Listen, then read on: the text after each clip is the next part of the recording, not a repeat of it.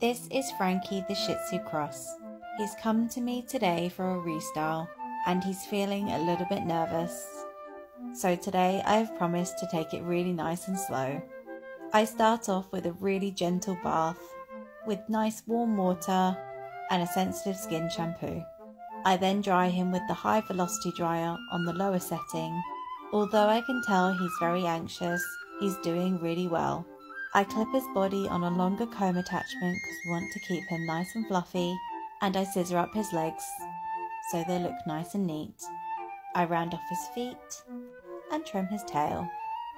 Once the body's done, I then start trimming the face, giving him a nice round teddy face. I clear the eyes so he can see and give him a nice cute donut muzzle. He's got such a cute face underneath all that hair. And now he's ready to go home. Bye, Frankie!